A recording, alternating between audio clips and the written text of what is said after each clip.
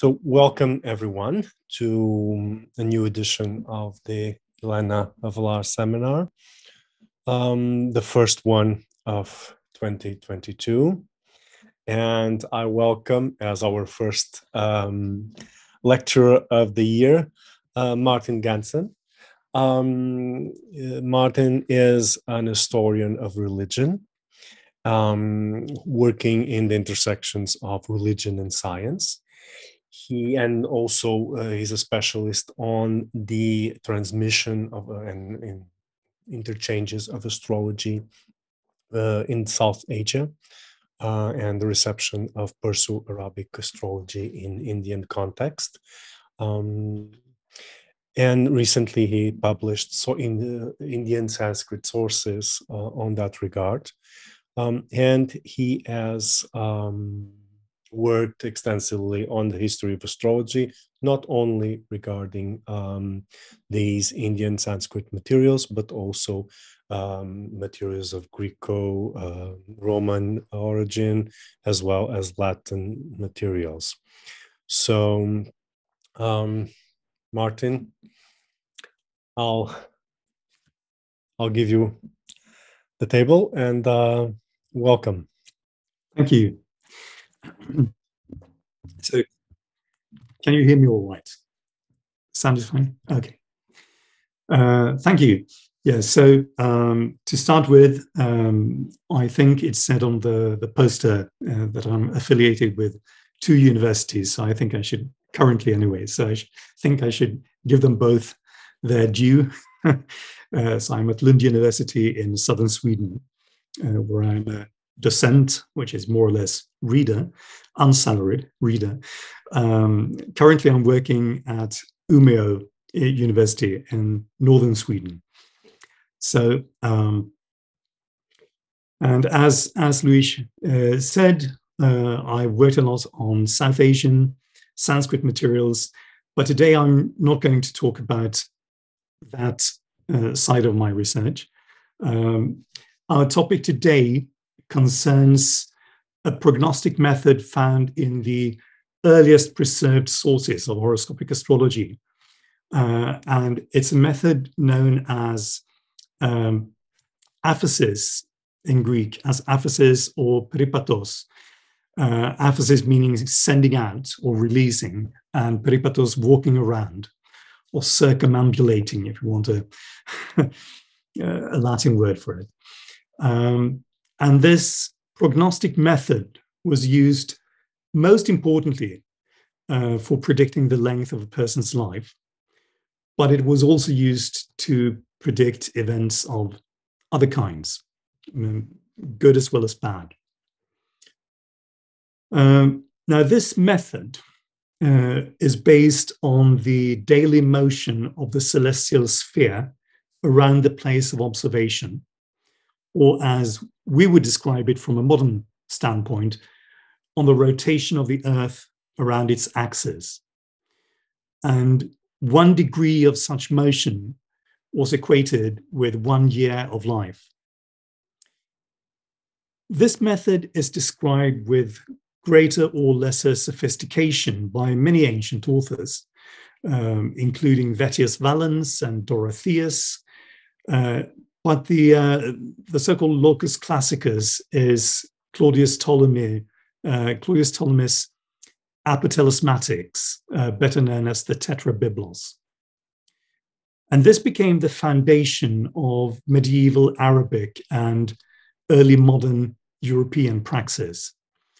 I might mention in passing that this method did make it to India just about, but it seems to have died within the first generation of transmission. It was never properly understood. So it never really flourished in India, but it did flourish more or less everywhere else where horoscopic astrology was practiced. Now, Ptolemy, who, as I said, is the locus classicus of this method, he gives 2 versions or 2 varieties of it. One of which is he calls the actinobulia, or the casting of rays, and the other the horimaya, that is Horimaya aphesis, the hourly aphesis, or releasing or sending out. And I'll share my screen with you and see if I can explain simply what these two methods are about. So here we go. This is, I think this sort of illustration will be familiar to many of you. This is a modern standard representation of a horoscope or a nativity with just two planets in it for simplicity's sake. And well, for those of you who may not be entirely familiar with it, let me say just quickly that this is a two-dimensional representation of three-dimensional reality, which always means that there will be some distortion.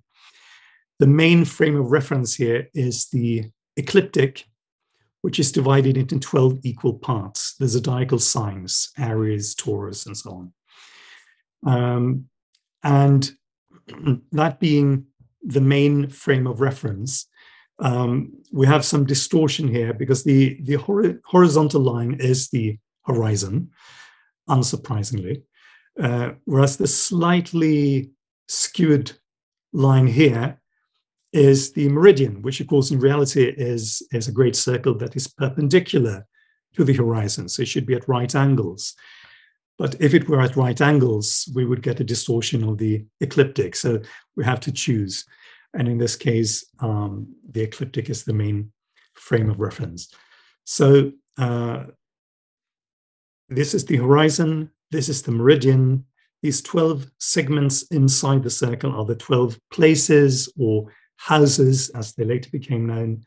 The 12 divisions in the outer circle are the zodiacal signs, and each of those is divided into a number of parts, which we'll come to soon. So the two methods, the casting of rays and the hourly method. Let's begin with the casting of rays. So what you do, especially if you're looking at a person's length of life, the first thing that you do is to find your significator. That is a point that is chosen according to specific rules to signify, to represent the thing that you're looking for. In this case, a person's life force. And for a person who is born with the sun above the horizon, that is in daytime, that point will often be, not always, but often, the sun itself. So this symbol here is the sun. And to illustrate the method of casting of rays, the idea is symbolically to move the sun forward in the zodiac until it encounters either a planet or the ray of a planet. And a ray, in this case, means a particular aspect angle. So that would be, for instance, in this chart we have Jupiter down here. This is Jupiter. And it's in the very first degree of the sign Aquarius. So Jupiter will cast a 120-degree ray, that is a trine aspect, here to the very first degree of Libra. Jupiter is a nice planet. It's a benefic, one of the good guys, astrologically speaking. And the trine aspect is also one of the good aspects. So a good aspect from a benefic planet means something good in a person's life. So if we bring the sun symbolically to the first degree of Libra, it will encounter this ray of Jupiter and something positive will happen in the person's life. That's the idea of the casting of rays.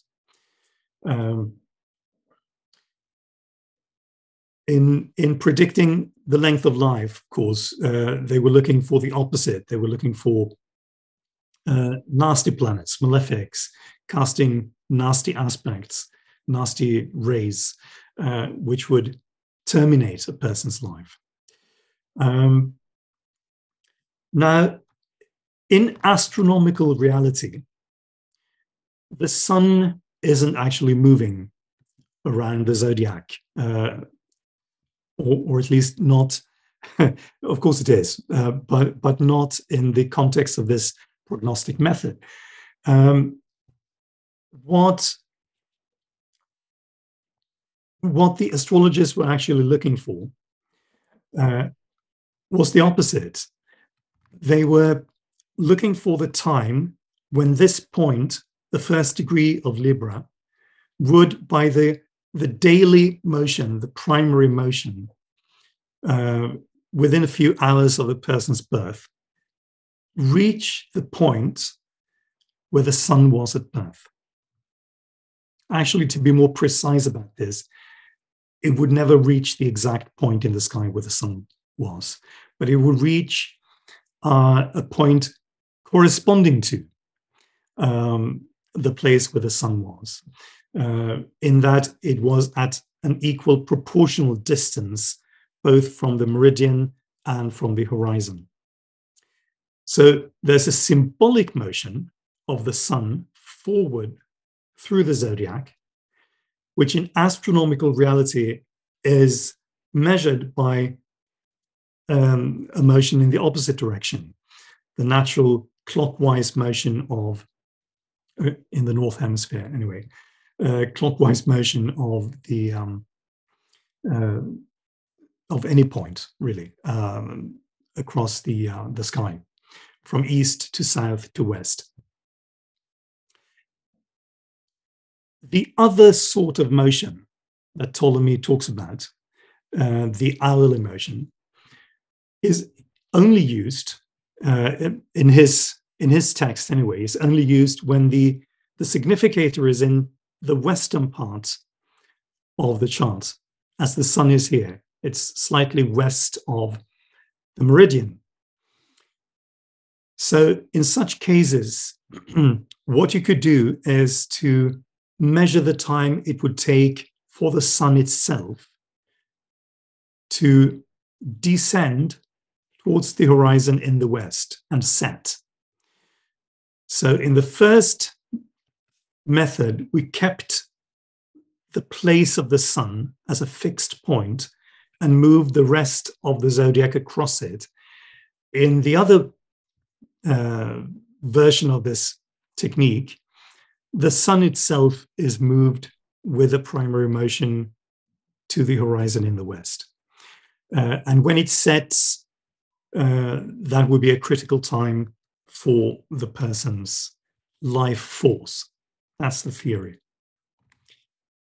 So we have these two sides of the same method. And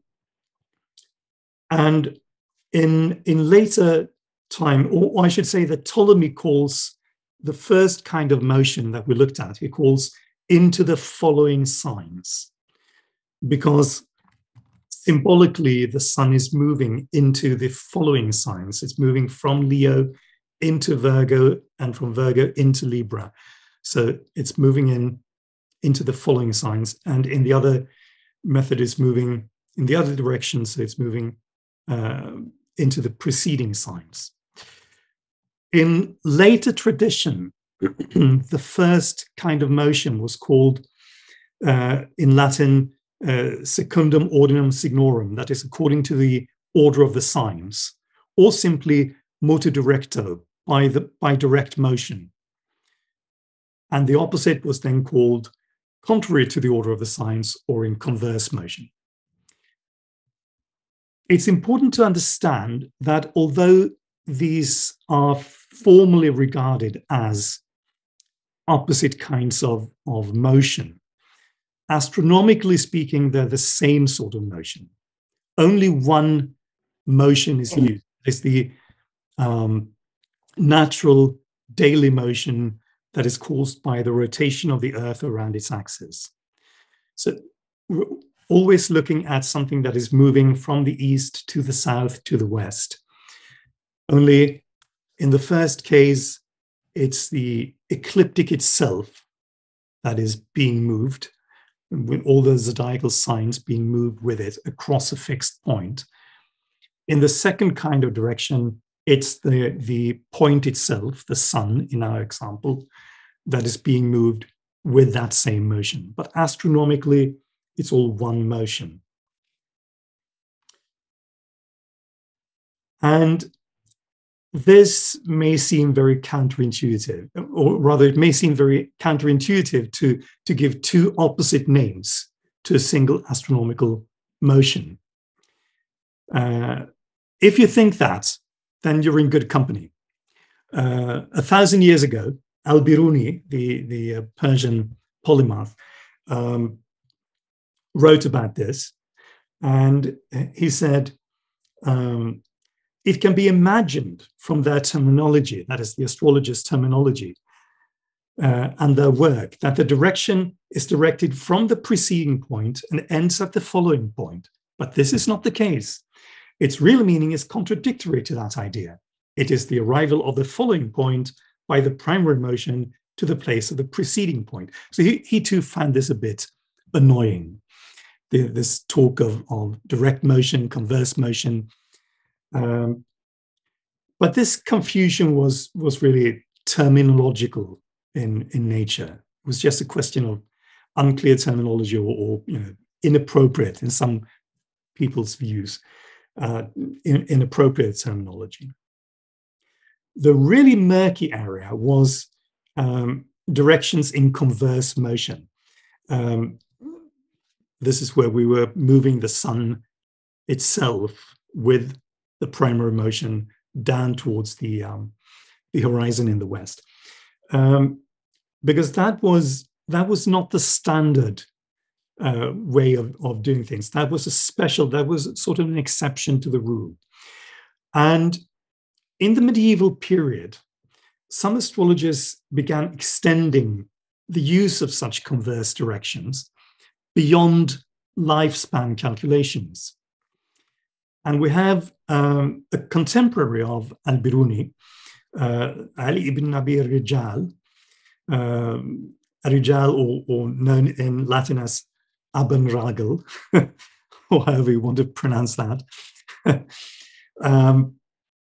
He gave some special rules for the use of converse directions.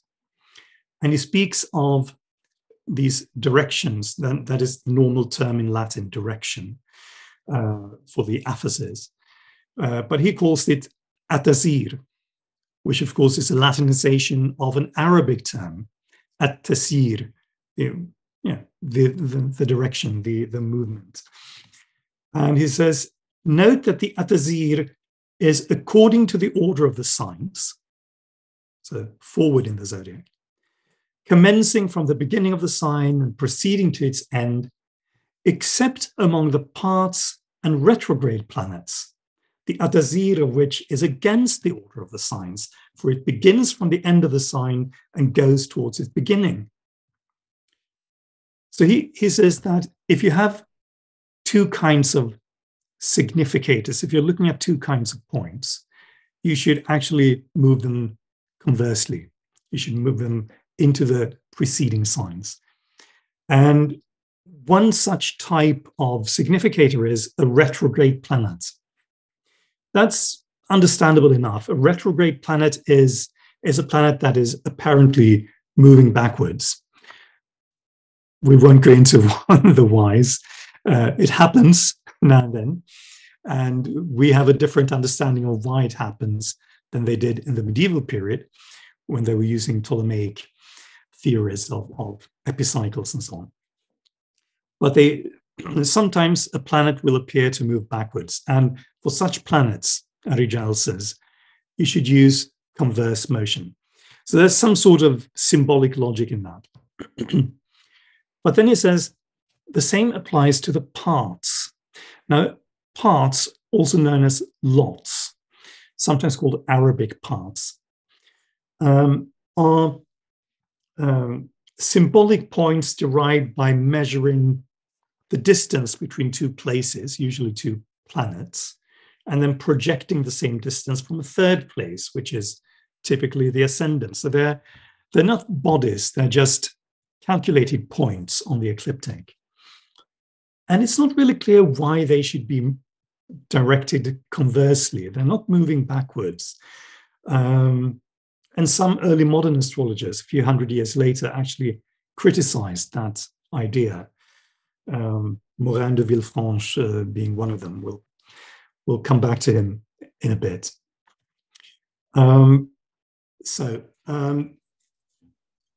What is more interesting and noteworthy than these particular rules that Arijal gives is a number of very briefly stated examples that he lists. Examples of directions, some of which are in converse motion, although they do not involve retrograde planets or paths.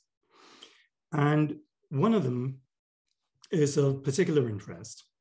And it looks something like this. It doesn't give, the chart isn't given with degrees, but I tried to reconstruct it.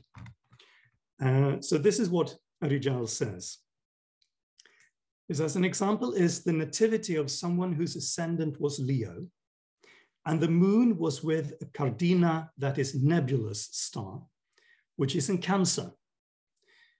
And when the tasyīr, the direction of the moon, arrived at the degree of the ascendant, it blinded the native in the beginning of his 40th year. So here, the ascendant is the general significator of health and well-being. The ascendant itself, that is the horizon in the east, is the significator, while the moon, which is conjunct a nebulous star, and presumably, although it's not explicitly stated, in the 12th house, which is the place of illness and misfortune, the moon is the promisor. That is the point promising, or in this case, rather threatening something, that is threatening blindness. So the ascendant is the intersection of the immovable horizon with the ecliptic. And because the horizon cannot move, it cannot be brought by the diurnal motion to the place of the moon, what is moved is actually the ecliptical degree of the natal ascendant, which is in Arijal's example, an unspecified degree of Leo. In the illustration, it's something like 28 or 29 degrees of Leo. So that degree, so the ascendant is moved up to the place where the moon was. And the moon signifying being a light, it has to do with the eyes and the sight. And being conjunct a nebulous star, it has to do with clouding. Nebulous means cloudy, so clouding the sight, so blindness. So here is something being moved, a point being moved against the order of the zodiac. So converse direction, a direction in converse motion. Now this particular brief illustration is of historical interest because it then resurfaces some 400 years later, when it occurs in Luca Gaurico's Tabulae de Primo Mobile. And Luca Gaurico was an Italian bishop, as it happens, and astrologer, and who lived from 1476 to 1558. So he was active in the first part of the 16th century, mainly. And I have a picture of him here. This is what he supposedly looked like. So Gaurico picks up this example from Arijal and gives a substantially modified version of it, which looks like this in the square format that he used. In this version, we have degrees of longitude entered in ordinal numbers for the ascendant and also for the moon. as well as for the midheaven and the remaining house cusps and the sun. The houses are calculated according to the standard method of the time, which was the so-called rational method or the regiomontanus method. And if you analyze them, you can see that they were calculated for the vicinity of Rome. So not for Arijal's location, which would be in what is now Tunisia. In this chart, the longitude of the moon is obviously based on its conjunction with the nebulous stars in Cancer, which Gaurico identifies as the two ocelli at exactly 0 degrees of Leo, and another one at just 1 minute of arc of Leo. These values are not very exact by modern standards, but it's evident that they have been calculated for the 16th century of Gaurico's life, rather than the 11th, which is when Arijal lived. And the rising degree has presumably been arranged to put the moon indisputably in the 12th house of illness. And then the sun has been, which isn't mentioned at all by Arijal, but the sun has been placed in conjunction with the Pleiades, which is another star cluster associated with blindness, again using 16th century longitudes. And Gaurico ascribes blindness in the right eye to the Pleiades and in the left eye to the nebula in Cancer. So it's quite a dressed up horoscope. But what most concerns us with it is the mode of calculation that Gaurico employed for the converse direction of the ascendant to the moon, which he gives at the bottom of this page. Because rather than bringing the rising degree of 22 Leo with the diurnal motion up to the natal place of the moon, Gaurico actually calculates it the other way around, as if the moon were descending towards the horizon in the east. That is, as if the Earth were rotating backwards, or time were moving backwards. He doesn't make any comment at all on this. He doesn't say, oh, I'm going to do this a completely new way. He just sort of gives the figures. But in effect, what you can see if you look at the figures is that he is moving the moon anti-clockwise. So that every degree of celestial motion preceding the moment of birth would be equated to 1 year of life following birth. Now, I'm not aware of any other examples of this sort of calculation from this period. And I think there are at least 3 possible reasons for it, mutually exclusive. The first is that Gaurico simply may not have realized the implications of what he was doing. It may be a simple mathematical mistake. The second is that he may have realized that it was wrong, but it was expedient and it would yield an acceptable approximation of the result of the more cumbersome method.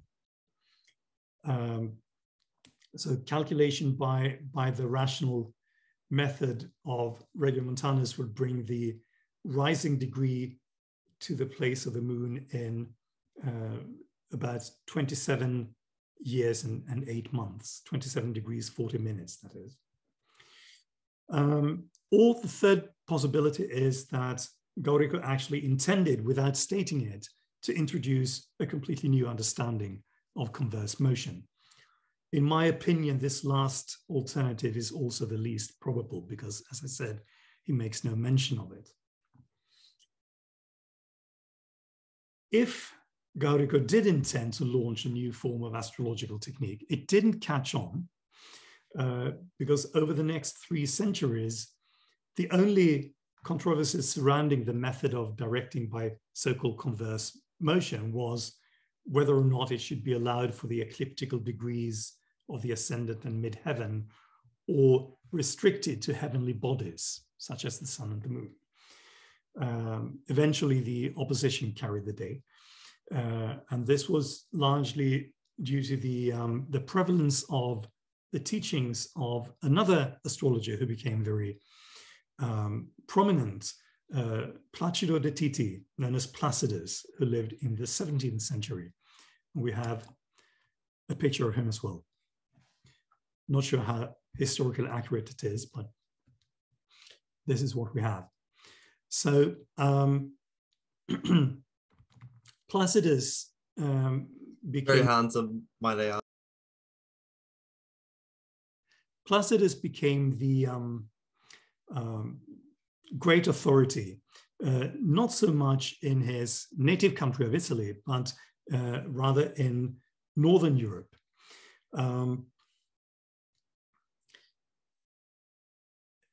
A slightly senior contemporary of his was Morin de Villefranche in France, who also wanted to reform astrology a bit.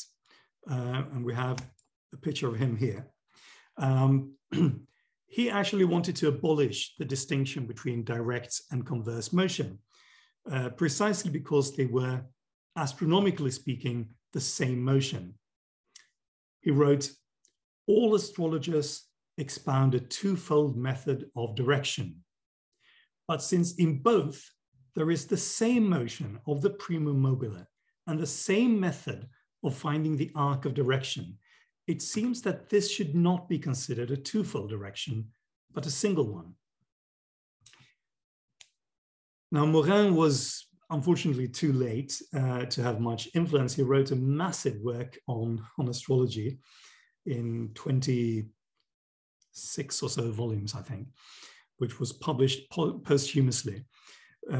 But by the time it was, there wasn't much interest in astrology anymore in France.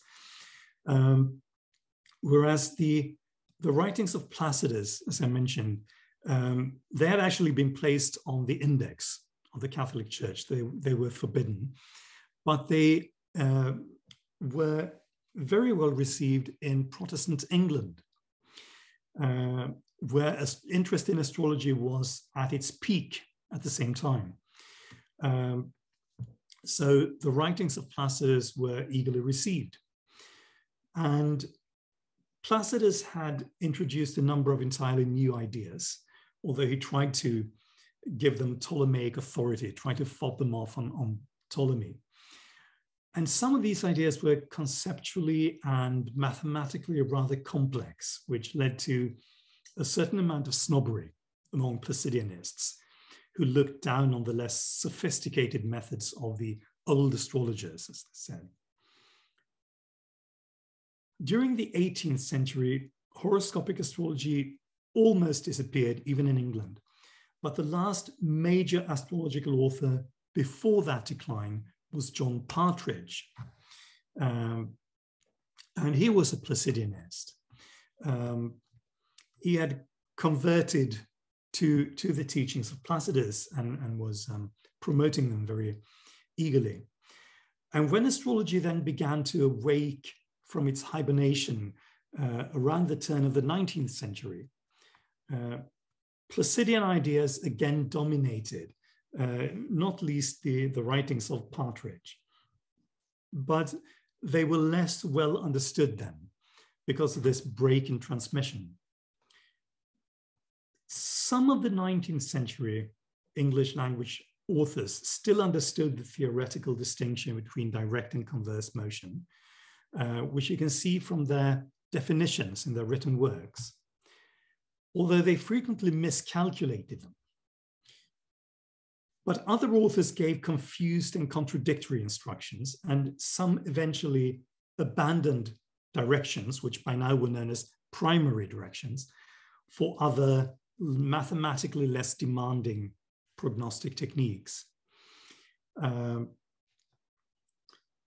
confusion that surrounded converse directions had them sometimes move from east to west and sometimes from west to east.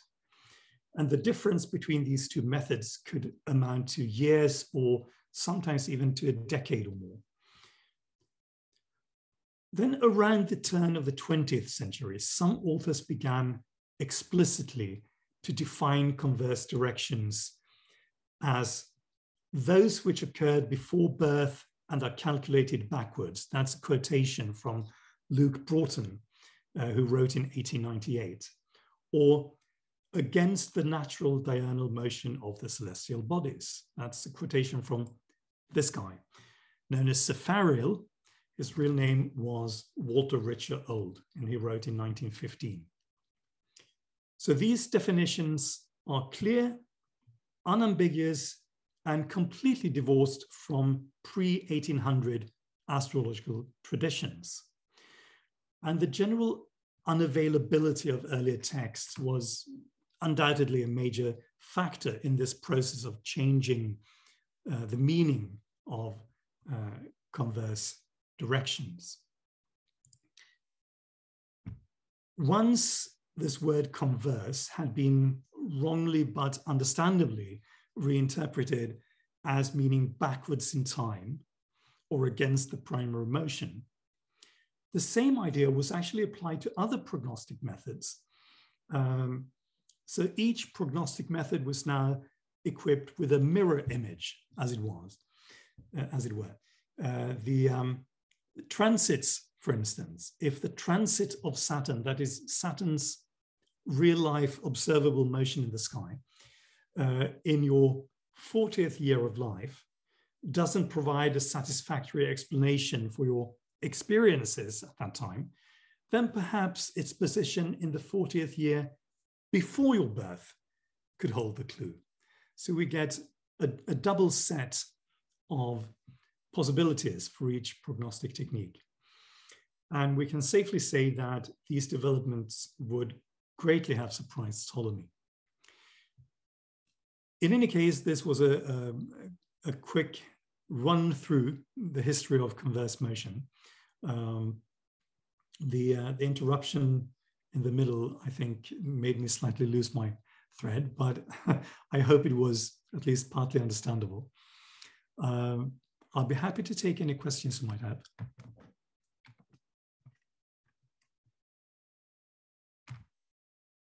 Thank you, Martin. Sorry for that interruption in the middle. Please, we're open to questions now. Should I? We have a question by Susan Ward. Hi. Martin, I know this isn't and thank you very much for your lecture, and you managed heroically, I thought. I know this isn't the central theme of your lecture, but I just wondered if your sources, your older sources, mentioned a particular system of timing their directions. Mm. The so-called equation of time, I think you're thinking of. Well, I'm actually not aware of any pre-modern author, as far as I can recall, of any pre-modern author using anything other than what is nowadays called the Ptolemaic measure. That is 1 degree for 1 year. In the early modern period, we get some variants. The most common one being the key of Naboth, which is very close. So these were attempts at getting greater precision. If you found that, well, this almost matches. Something important happened when this person was 38 years old, but it should have happened according to the directions when he was 40 years old. And can we tweak it a bit? So you get these different theories on exactly how to equate a certain arc with a certain amount of time. And as far as I know, the earliest examples of that are from the early modern period. Although the key of Naboth actually has older roots, but those roots are in a different sort of technique used in in connection with annual horoscopes, which I think would would lead us off completely off topic if I went deeper into that. But I think this is an early modern development. I'm completely open to corrections from others, though, if you know differently. Oh, no, thank you. I was just looking at your example where the subject became blind at the age of 40. And thank you for your question, Susan.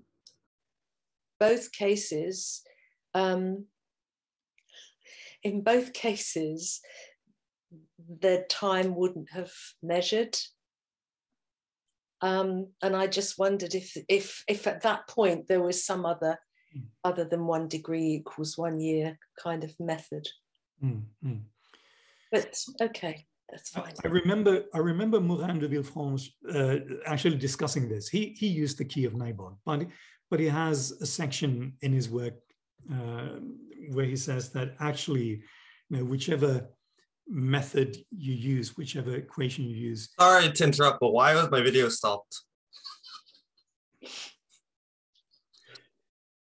Whichever method you use, you're not going to get consistent results, but you need to combine this with other methods. Yes, other techniques. Other techniques, exactly. Thank you, Martin. Thank you. Other questions?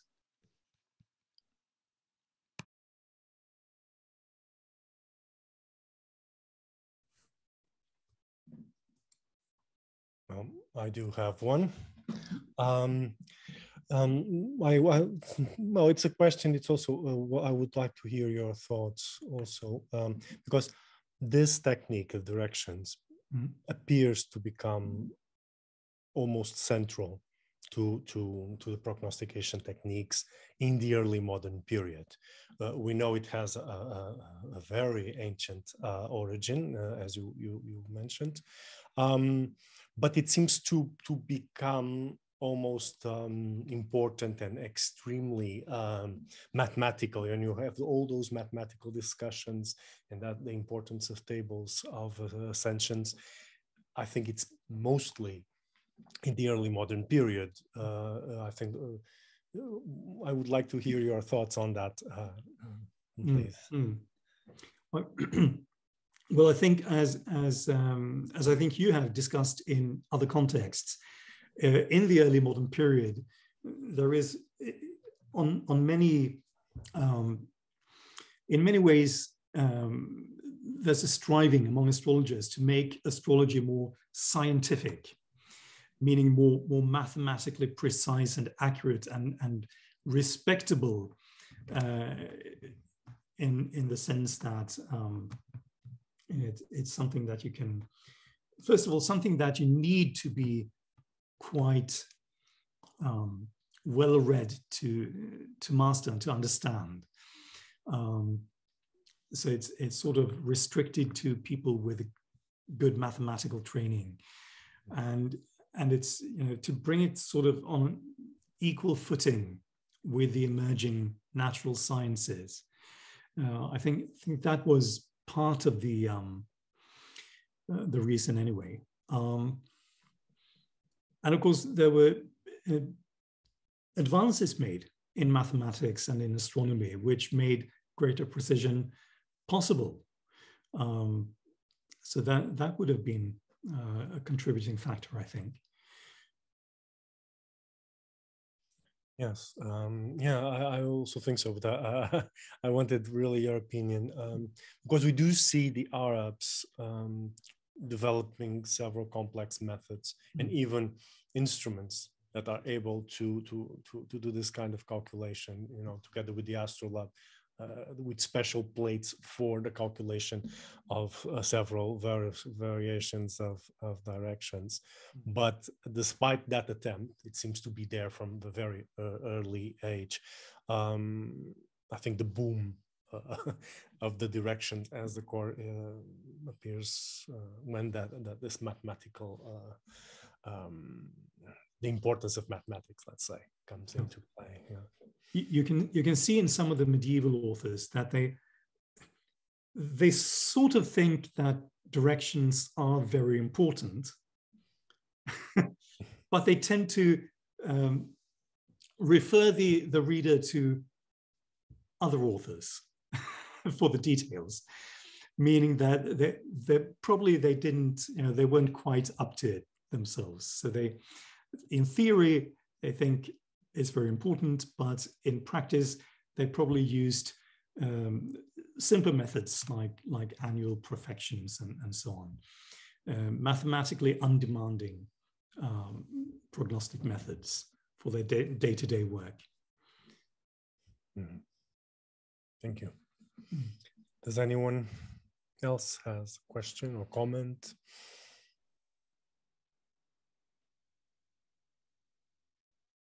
I was thinking about something. If we could know if there was a decline of the practice of directions after the 34, when the Pope forbid to calculate the length of life of someone, specifically of the Pope.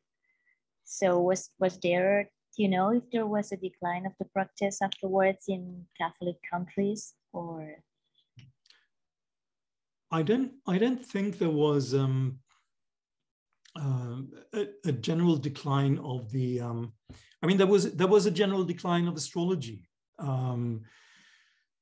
which was to do with, to a very large extent, I think, to do with the fact that astrology in Europe had allied itself with an Aristotelian physics and worldview and Ptolemaic astronomy and the rest of it, which was in this period imploding. So, but some of the reformers in astronomy and physics were also practicing astrologers. So it's not a simple matter. But among astrologers, I don't think there was any decline in the use of directions or in the practice of predicting length of life. That was, I think that continued pretty much up to the second half of the 19th century.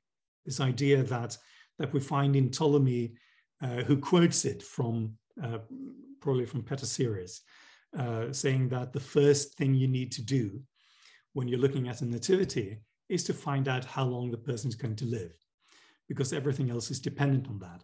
So that opinion is echoed through the centuries, and it's there right up till the mid 19th century, I'd say, among astrologers. And they mainly used directions for it.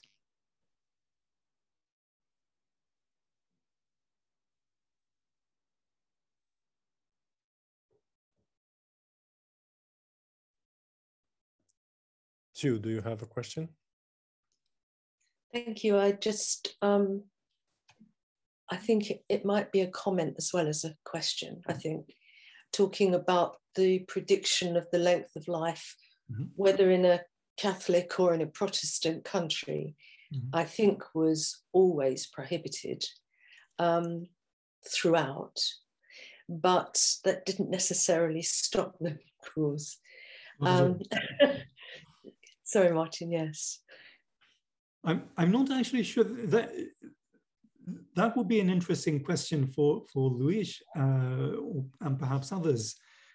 Was it actually prohibited, specifically predicting the length of life? I mean, generally speaking, you had to be careful about saying that your predictions were infallible.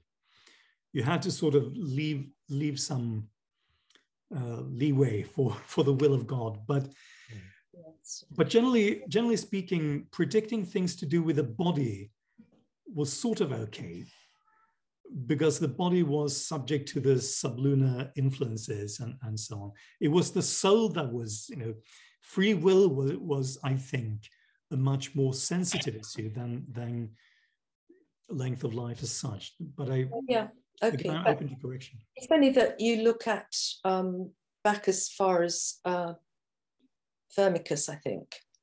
Oh yes. Who is stating that it is wrong. I'm not saying it was legally prohibited, but they themselves noted it as being forbidden. But wasn't he talking specifically about the emperor? Well, he may have been, but then if you look at exactly, which is almost a lift from Firmicus, in William Lilly's work, he's saying exactly the same thing. You should not predict on the death of your prince. Of your prince, exactly. But of some other client, perhaps. No, I think the ordinary person was fine. I think you could tell them when they were going to die anytime you liked. Exactly. But if you were royal, it's a slightly different matter. Exactly. Yeah. Let me make a comment on that. I'm not sure exactly how extensive was this prohibition. Like Tara mentioned, with the bull of 1632, they do prohibit it for the Pope, because there's a whole history on the prediction of the death of the Pope that's behind that bull, and again extended to his relatives and to monarchs and princes. By then, you do have a legal prohibition, but you still see, and I think there is a general prohibition, the sense of prohibition around, because one of my texts is, I'm trying to see if it's after the bull or before the bull. No, it is before the bull. The author, this is a Jesuit author, who mentions that that the directions are used to, when the he leg is used for the length of life. Oh, and then he mentions strictly, which is a forbidden technique, and then has a whole chapter explaining how to do it. It is a forbidden technique, and you do it like this, and then he explains the whole thing, how to do, how not to do it. So there is some sense of prohibition, but other sources, it is conflicting, because as you were both mentioning, it is in the borderline of a medical technique. So it can also, because the length of life can be used also to assess periods of illness and disease. So it's always one of the borderline issues with prediction, I think. So I think further research would be needed to see exactly if it is fully forbidden, to what extent, to what level of practice. I think it's still an open question for further research.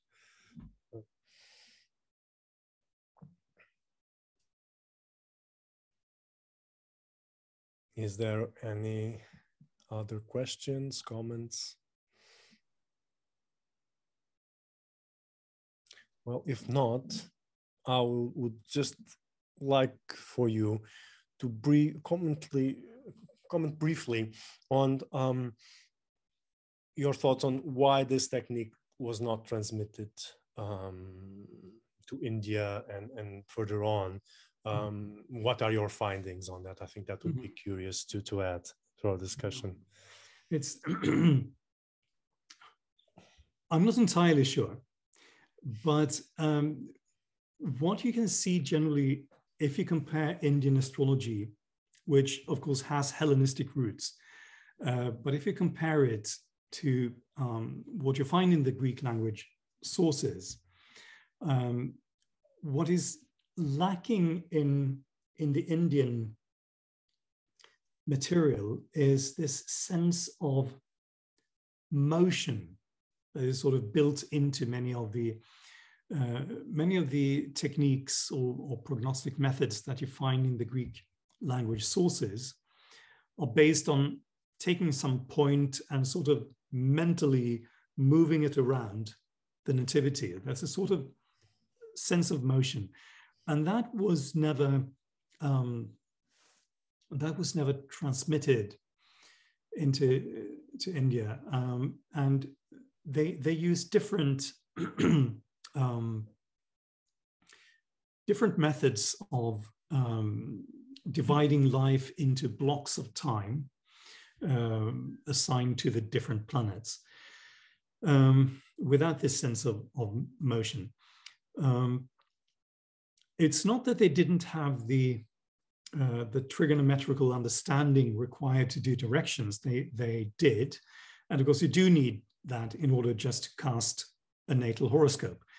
But there's on a conceptual level, there's some sort of difference there, and exactly why,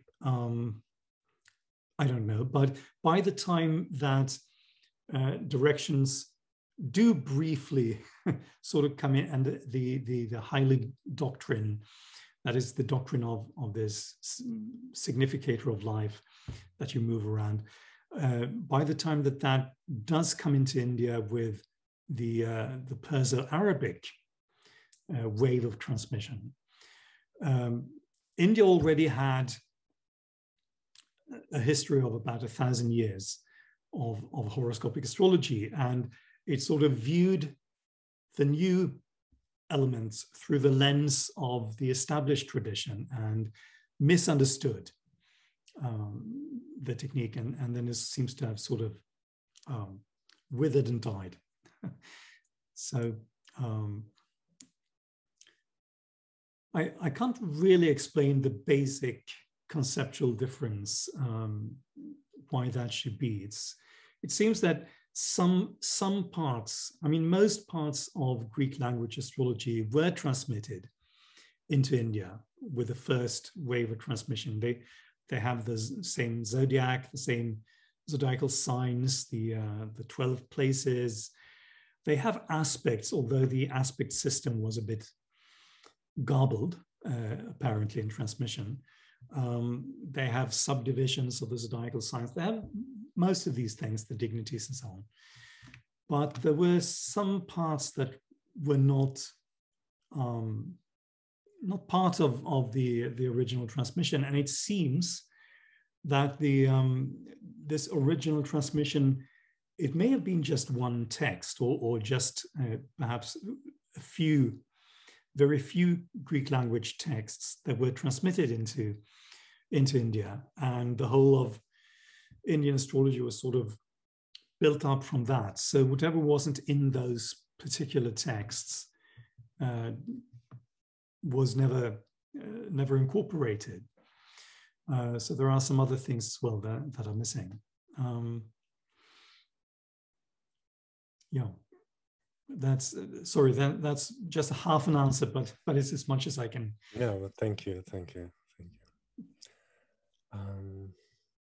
Any more questions, comments?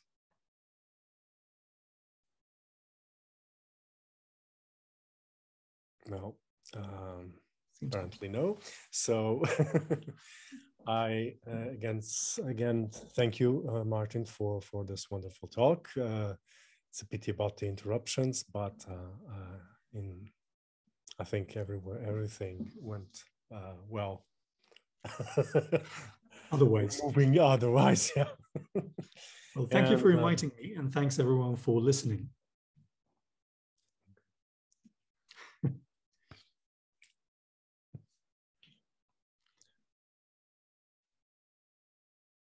Okay, thank you very much, everyone, and I'll hope to see you in future events. Right. Bye.